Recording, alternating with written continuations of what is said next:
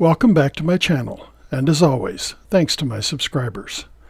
In this very short video, I'm going to show you an easy way to make your own pipe load for flat cars and gondolas.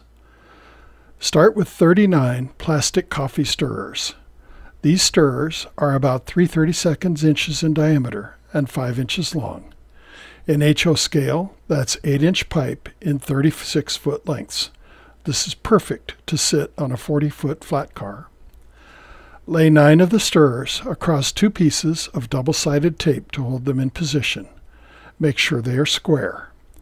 Glue the stirrers together using super glue. You may use CA accelerator to speed curing time.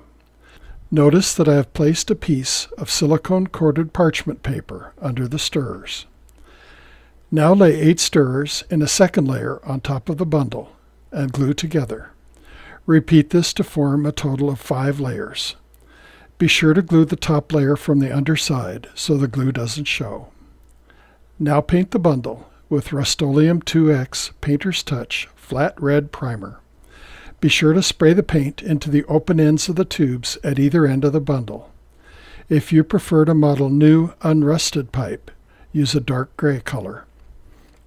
When the paint is dry, glue 2 or 3 strands of black thread around the bundle, attaching them at the bottom of the stack.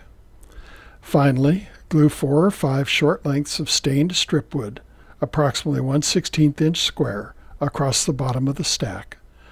These form the cribbing that supports the pipe load. When everything is dry, place your pipe load into a gondola or onto a flat car.